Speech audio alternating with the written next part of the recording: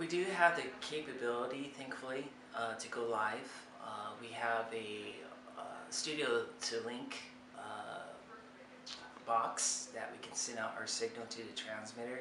We do occasional live broadcast, but right now it's kind of having the DJs pass a test to acknowledge what they're supposed to be doing on the air, to abide by the FCC rules and the station rules as well.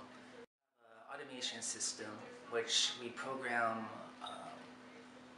programs that DJs produce at home or here, pre-recorded on in a digital audio file such as MP3, and we program that in the time slot that their shows will be aired. We're just finishing our capital campaign for building the studio space, and that was a $40,000 campaign, and we have $7,000 to go.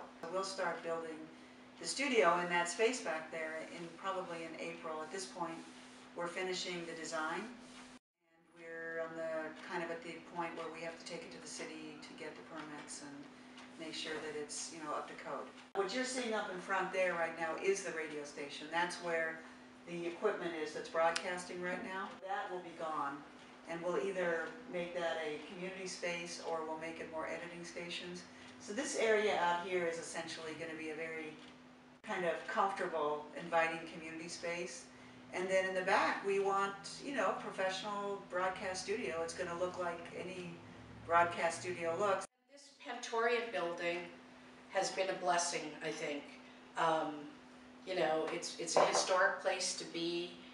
It's been transformed. It's going to be further transformed. It's repurposed. It's repurposed, that's right. And we're very lucky to be able to be here. And if you've ever visited some other community radio stations, we're living in luxury. So.